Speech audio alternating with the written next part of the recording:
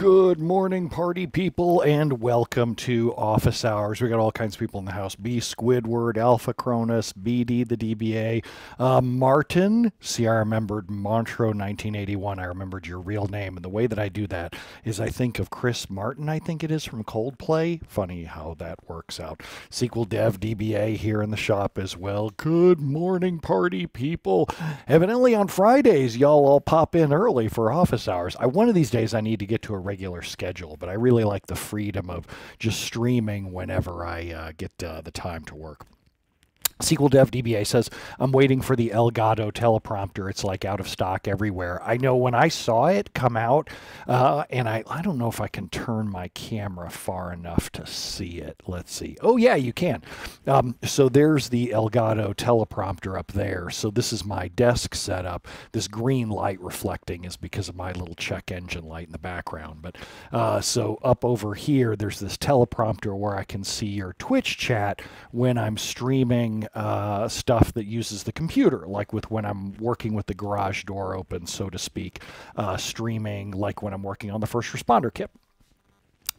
But as soon as that thing came out, I was like, oh, I want that really bad. And I ordered it before even the reviews started coming in. And I'm glad I did because it worked out really well. It really works well. A little buggy on restart with Macs, but otherwise it's quite nice. Good morning, Michael J. Swart. WDD, the DBA says, is it me or is the check engine light flashing SOS? It's funny. With most of my cars, that answer would probably be yes. It feels like I have several collector cars, not because I like collecting, but because odds are at any given time one of them is going to work. I don't know which one it's going to be, but odds are I'm going to be able to have at least one of them that's going to be drivable. We're also at the deep winter part of Vegas, so it's typically below freezing in the mornings when I wake up. So that makes it even more like there are cars I can't drive during the winter because either their tires are no good for, we actually get snow. We got snow last night. Tires are no good for going through certain parts of town where there's actually snow on the ground. We're going to drive up to Mount Charleston this weekend. Or else that we don't have a top for it, like the Porsche Speedster replica. The Speedster is sitting in the garage with the top just like in a part of the garage. I just took it off permanently. I don't even use it because it's just so cold that I don't bother. The top doesn't hold that much wind in or hold that much air in anyway. So let's see, we got some interesting questions here. The top voted question from MyTeaGotCold is BCP dead for both exporting and importing? Me personally, I just have been lucky enough that I focus on engine performance tuning these days, so I never do any exporting or importing. That's not entirely true. Like just a few weeks ago, I had to import the Stack Overflow exports, the data dump, from XML into Postgres. But the tool that I used was Richie Rump. I said to my developer, Richie Rump is my full-time developer, and I said, hey, Richie, here's what I want to do. You can use any tool that you want and open source the results. Go. Because, of course, when you're importing, it's like half a terabyte worth of XML. I wouldn't trust any of my skills to get that right on the first try, so it was kind of funny how that worked. BobTheLobster, good to see you. Next up, ParanoidDBA says, hi Brent, do you think query tuners need to have a background in SQL development in order to be effective? Yes, absolutely.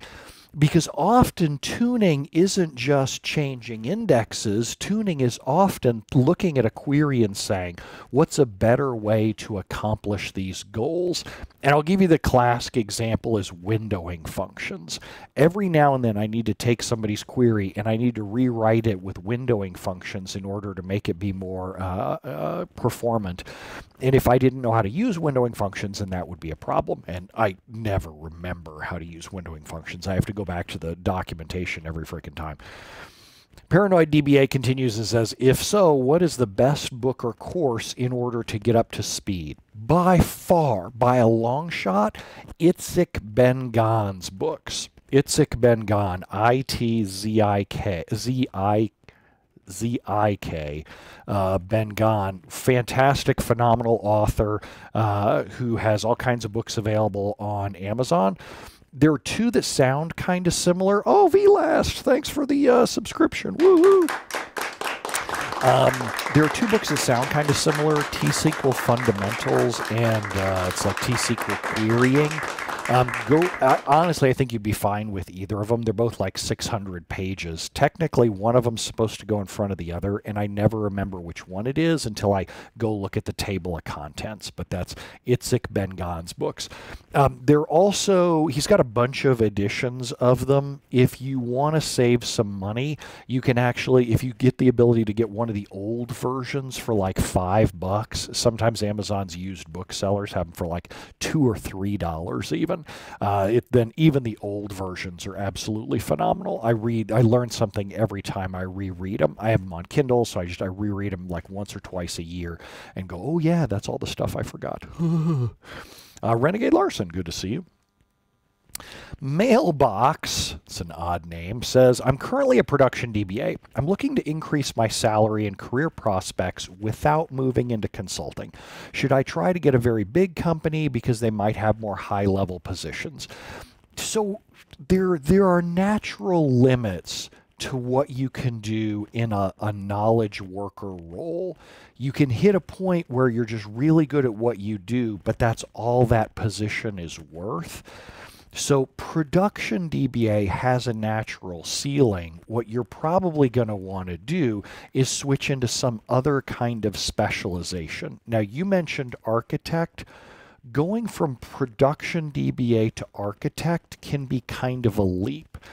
Things that I might consider transitioning to in the meantime might be development DBA, someone who focuses more on performance tuning, or business intelligence work. Might be easier for you to get into that kind of work.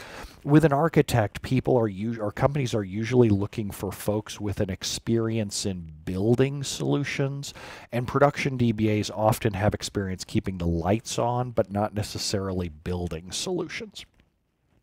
So you asked, should you try to get on at a very big company? Generally, the larger that you go into, the more people are on the same team.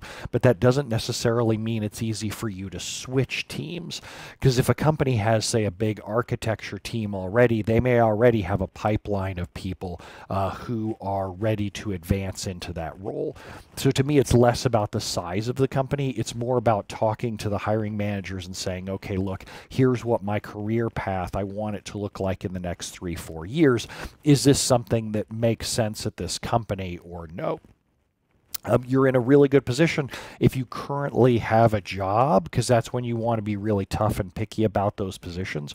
Whereas once you get laid off or once you get let go from a company, you tend to lower your standards quickly just in order to get a job. And in that case, when you're lowering your standards, you're going to have a really hard time saying, well, this is what I want my career to look like over the next 3 or 4 years. Does this fit well for you? Because you're kind of giving them an excuse to rule you out. So just be careful with that. Next up, BobTheLobster says, good day, Brent. Have you seen any interesting forks of the first responder kit? Bob, this is such a good question.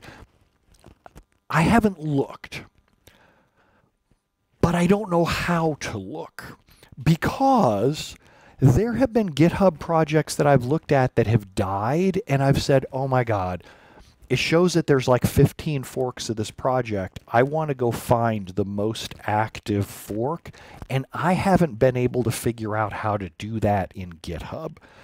So if one of you knows how to see, if you're looking at a GitHub project and there's a little thing for forks, how do you see the most active forks for a project? That's what I'd be interested in, because otherwise the number of forks is huge. If I go look at the first responder kit, it's kind of staggering. There are 950 forks of the first responder kit.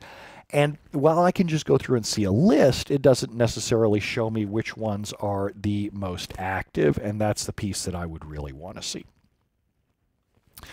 Next up, Jan says, let's imagine for a minute a very unlikely scenario where users or devs blame the DBA for an app performance issue without any proof. What would you share with them to prove that the DB is working fine?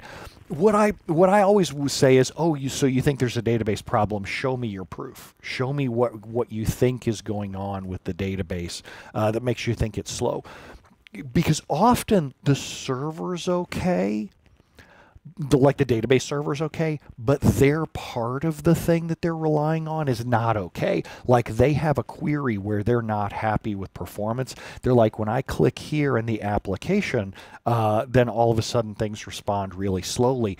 Then that way I can go look to see, okay, what is it that the application is doing in that part of the app, and then find out what we can do to make that part go faster. The other thing, if they say, well, it just seems like everything's slow, then you can go look at wait stats is one place to go look. The other place that I like to go look is query duration. Query duration, you can run SP Blitz Cache sorted by either duration or average duration, and those will show you the queries that are taking the longest time overall or the queries that are taking individually the longest time when they run. Over in chat, SQL Dev DBA says SP Quickie Store is getting really good. I like that, but the problem with that to solve this question is that it doesn't show the queries that don't make it into Query Store. And I find that happens a lot with unparameterized queries, for example, seems to be a rampant problem out there. Whereas SP Blitz Cache sorted by average duration will show you even the one-off queries, which is kind of nice. Next up, Mailbox asks, hey Brent, are you planning on releasing a fundamentals or mastering class on stored procedures? I don't pre-release anything because what I've had several times over the last several years is I've started down the road of building a course and then put the car into reverse and said, nope, I'm not writing that. Fundamentals of Stored Procedures was one of those. I wrote a good chunk of a Fundamentals of Stored Procedures class only to find that I wasn't really at a point where I wanted to give that class. I got half of it already written. There may come a point where I go out and publish that kind of thing. Maybe I do it as like a pre-release version of a course, or maybe I just only give it to people who have bundles. But I tend to not pre-release now because of that exact problem. And he follows up with, what hotel do you recommend in Vegas? On the Strip, Cosmo. Cosmo's absolutely fantastic. It's the best deal for luxury and kind of a bargain. If you want luxury and really nice, it's hard to beat the Wynn. Wynn has kind of an amazing reputation on the Strip for like the luxurious hotel. If you just want a deal, Fontainebleau. Fontainebleau's the newest hotel. They're doing huge sales on rooms because they can't fill it up just yet. But there's no shopping in there. There's a limited amount of restaurants. So you kind of got to be careful there. Michael J. Swartz is slightly more, that queries by average by duration or asking to show people the part of the apps is slightly more diplomatic than show me proof. Or is to say instead, interesting, how do you know that? Next up, Pizzarama says, hi Brent, when we update our customers, we drop and recreate all procedures and triggers. Pizzarama, you've asked that question several times. This time, blame on me for not reading it. Pizzarama, I swear to God, if you ask that question one more time, I'm going to build a feature. Well, Richie Rump is going to build a feature into... Actually, I can block you. Oh, but not that after I've shown the question. Once I've shown the question, I can't block you. I'll remember that for next time, and I'll just block you. Ricardo says, what is a cheap cloud-based SQL server for demos? We use Chromebooks onto Windows server. We use Chromebooks onto Windows servers for work. I don't even want to know what you're meaning there. And says this isn't for work.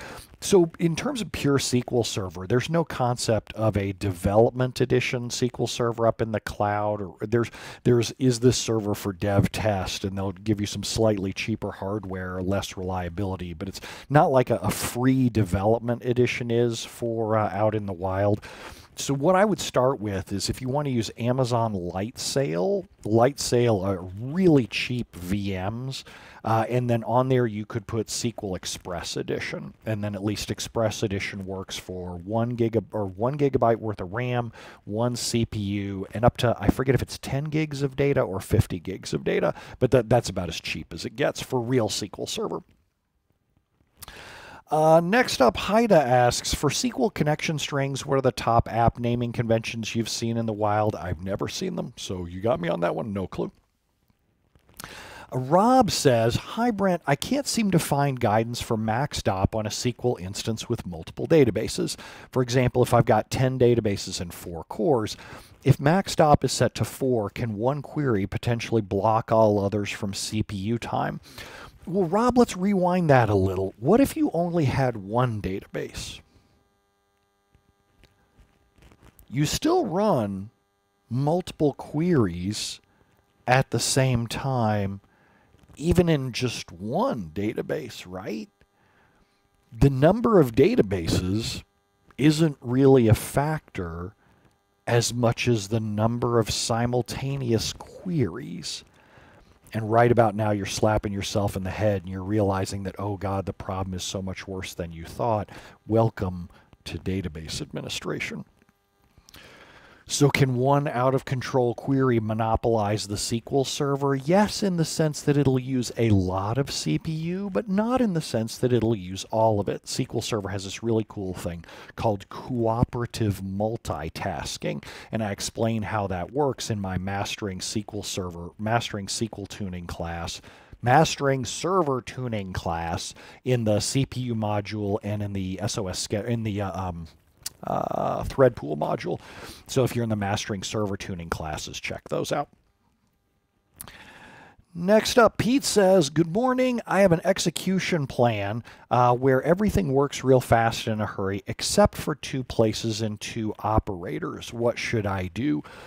Really, the best thing to do here is to paste the execution plan over at pastetheplan.com. Pastetheplan.com is a site we built where you can copy-paste execution plans into there, and then you can share it with other people on the internet to get advice on your specific query. You can take that link and then paste it on, say, dba.stackexchange.com, stackoverflow.com, SQLServerCentral.com's forums, and then get inputs from other people. Because, of course, I'm less concerned about the operators. I'm more concerned about what the query's doing overall and how I can fix that.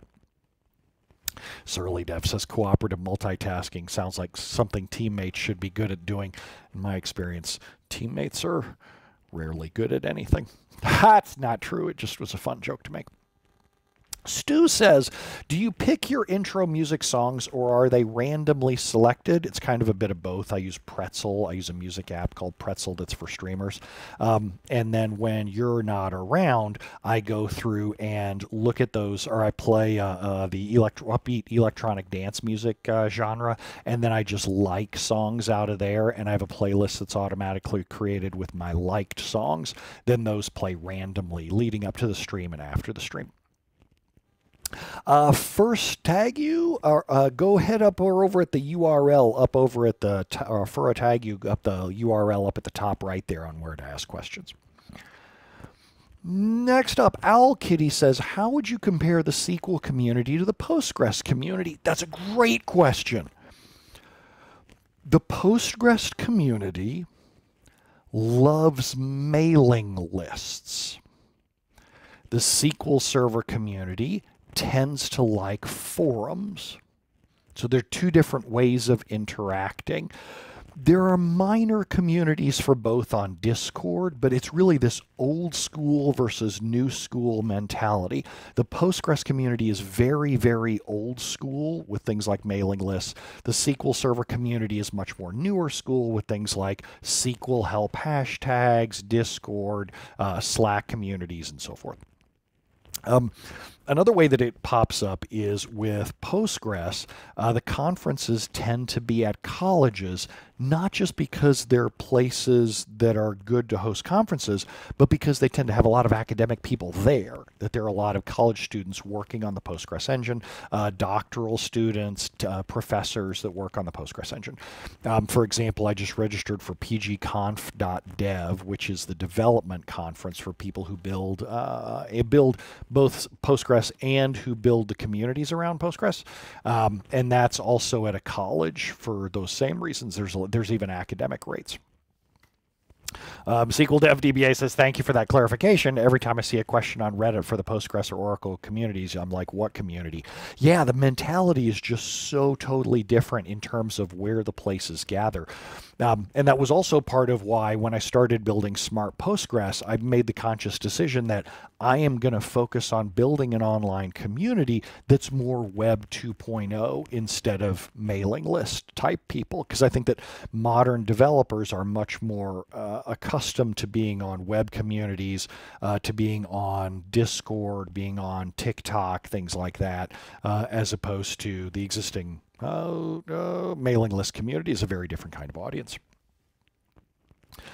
Mailbox says, how do I watch your streams live? How do people know when you're going to stream? I just stream whenever it's convenient for me. I don't have a published schedule. It's just whenever I have the time. To see my streams live, go over to twitch.tv/Brent Ozar, and you can subscribe to my, or follow my feed over there. And then that way you get emails whenever I'm about, or whenever I start going live. Next up, Peter says, which SQL product is best for implementing query execution chargebacks to each customer in a multi-tenant cloud environment? And he lists a few different database platforms. So for me, if you can separate each customer into its own database, then I love Azure SQL DB and Amazon RDS. In particular, Azure SQL DB. I should have just said Azure SQL DB, because then you can do separate bills for each of those. If a customer wants more horsepower, you can upgrade their individual DB and charge them back directly for that. Once you start piling everybody onto the same VMs or onto products like managed instances that support multiple databases on the same server, it's extremely hard to do chargebacks accurately there. Next up, Najiba says, in canned SQL Server, do you have SQL Server in the can? Should probably let him out. What is the best way to determine which apps are writing to a given table? Auditing. Auditing for me would be the best way to do it, because you can't use execution plans. You can't really use query store because execution plans are reused across no matter which application calls them. So SQL Server doesn't bother tracking that in a historical sense. Auditing will give you that information. Just be careful to only turn it on for the specific tables that you need to have this learning exercise.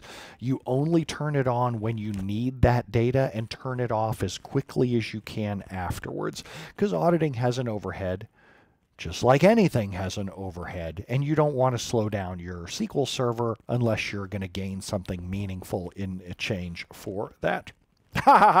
Solutions Group Unlimited says over in the chat, rename the table and see who yells. On a related note, you could deny permissions on a table if you really wanted to. You could deny permissions on a table to everyone and then grant it for specific logins, and gradually turn that granting back out. B. Squidward says, I love using extended events for finding that info. I would be fine with extended events too as well. That's also a good solution to that problem. Next up, let's see what Mr. Bean has to ask. Mr. Bean says, I found a strange scenario where we paste the SSMS message pane stats into statistics parser, and after parsing it, it shows too high of an elapsed time.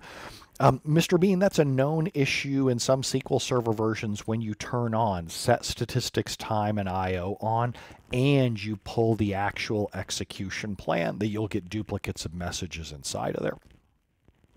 Surly Dev says, Richard Campbell says that whenever he got lonely at work, he would turn a server off. That's good. I like that. That's pretty funny. Next up, Demetrius says, I'm currently using Optimize for ad hoc. Can this hide high memory grant single-use queries? Yes. If so, does monitoring software overcome this blind spot? Let's rewind and say, why'd you turn that switch on? I turned this switch on, now I can't see stuff. What else should I do? You should stop there. You should turn that switch back off. Every time I turn more switches, it just keeps seeming to have more problems. I can't figure out what the problem is. The problem is you. Turn switches on in order to solve problems. But Demetrius, you turned on a switch that causes problems. And now you know. Next up, BobTheLobster says, hello again, Brent. I read that the first responder kit isn't supported in Azure SQL DB. Do you know people who maintain at least some of your scripts on Azure SQL DB, and how do they do it? No. No. They can't all be long answers. No. Next up, Kirk says, do you have a preferred method for tracking changes in a table that an app can then go read, like look at the history of an item? I'm aware of the options in the top voted answer here. Well, if you're aware of the answers, what are you asking me for? All right, let's go copy paste this URL out. This is a good example of something that I never really want to do. So this thing has a bunch of answers inside it. Option 1. Oh, Johnny, but not Sins. Welcome, Johnny. I'm going to move that. Oh, I can't move that down. Let me disconnect that. Let me unlock. How do I move this down? I'll just move this piece down. That should do it. So let's see here. So inside that webpage, it has a column called Is History and a log table. Oh, wow, that's a 5-year-old question. So because it's a 5-year-old question, it doesn't have the thing that I would use, I would use temporal tables. Temporal tables are perfect for this kind of thing. Go check out temporal tables. And there are a bunch of presentations on it. I want to say Vicky Harp has a video on YouTube about it. So if you can search, if you want a video, search for Vicky Harp and then temporal tables. Johnny, check out the up at the top or top right over there. There's the URL to go post questions there. Next up, we have Colonel Kirk Saunders, who says, do you have any functions, keywords, tricks, or tips that you've learned recently that you find fun or cool or useful? Well, I'll tell you what, usually I just put those on the blog, right? That's what I have a blog for. But I'll tell you one that I haven't blogged about and I think about a lot. You hear all the time people like, ChatGPT is going to take jobs. No, you know what ChatGPT does? Is it creates jobs that never could have been real jobs before, because everyone who watches this can afford to hire ChatGPT as their junior. So what I do, and the only way that I could get into this habit, was I have a monitor, and up on that monitor, I have ChatGPT at all times. I don't have a tab in my browser for it. I have ChatGPT up there because that forces me as a reminder as I'm working on any task over here. I'll go, oh, wait a minute. Could I copy paste this request over directly into ChatGPT and just see what it comes out with? About half the time, it's garbage. But the other half the time, I can copy paste its output and it can get me 50% of the way there quickly. So I look at it as a junior who sits next to me and I can just continually check and say, hey, do you know how to do this? Most of the time they go, no, or their work is incompetent. But sometimes it makes me a little more productive. I would recommend that everybody keep a window open with ChatGPT 4, well, or whatever the newest version is as of the time that you are watching this, and put your requests inside there. Now, Solutions Group Unlimited says ChatGPT's quality depends on exactly how you word the question. I agree, and I think that having ChatGPT open forces you to learn better about prompting. And I do that particularly in my own life. I'm going to and I'm not going to put it in there because I'd have to go do some clicking. But I even have a prompt that I use in ChatGPT that says, you are, and I'm going to paraphrase it a little, you are an experienced, cheerful, helpful SQL Server developer using SQL Server 2019. Given this table structure, and I copy paste in the table structure, how would you accomplish blank? Include helpful resource links that are relevant to the question. And also I say, like, keep it very concise. You know, don't be wordy, don't use flowery language. And then the idea there is that I think of it as a coworker who sits next to me. How do I design the best coworker? And that seems to work out pretty well for my own purposes. SQL Dev DBA says mid-journey meme generators. Surly Dev says it may just give you a solution you hadn't considered. The thing that I really like about it, and I actually have a blog post coming about this on one of the query exercises homeworks, is it gives me gotchas that I wouldn't have considered. For example, there was one where I was using a date part for day of week, and I wanted a list of days of weeks, and they're like, hey, you know, it gives me the solution. He says, hey, also just, I think of him as a guy, so I say he. Hey, just so you know, the day of week can depend on whatever people set date first in their connection or in their session options. And I was like, what? You know, I never thought of that. So that's kind of cool. B. Squidward says with ChatGPT-4, you can create your own semi-custom model and also custom instructions, and that's super useful. One thing I've been watching is RAGs, and I forget what RAG stands for, but it has to do with training additional information into ChatGPT or your own language model, you know, Mistral or whatever one you want to use, and you can add in additional training permanently. I love that for databases because I want to not have to put in every time I ask the question, I'm using this version of SQL Server, I have these tables in place, you know, it's these stored procedures. It's really nice to train it on that ahead of time. Now with Stack Overflow, I don't really have to worry about that because it was also trained on enough open source material that it includes the Stack Overflow database and it has some shortcuts there, which is kind of cool. Amorty, check out the URL up there on the top of the screen there. Nazarin says, Nazanin says, who is the Brent Ozar of Microsoft Fabric?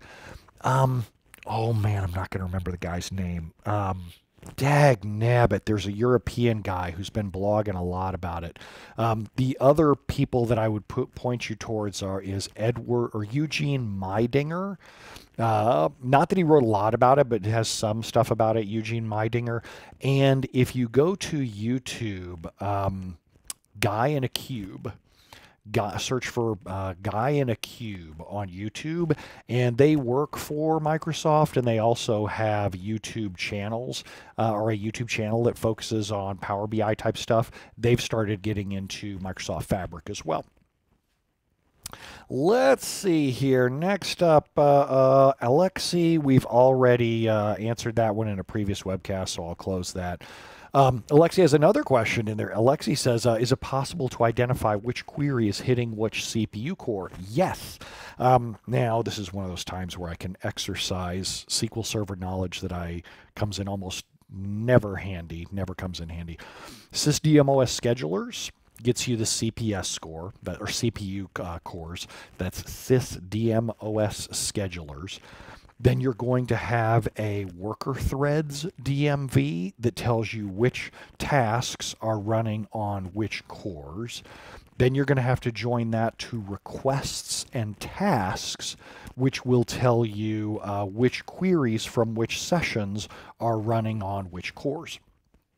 A place to get yourself a head start would be to go look at SP Who Is Active. SP Who Is Active is an open source query goodness, from Adam Mechanic and Eric Darling. You're going to pop that open and you're going to recoil in horror because it's super complex. But if you want a query to start you down that road, that would be the place to go. All right, so there's all the questions that we have there in PollGab. We've been going for like half an hour there. Now I suppose it's time for me to get back to work and do my real job. So I will go hop in back into telling ChatGPT to do work for me, and I will see y'all on the next office hours. Adios, folks.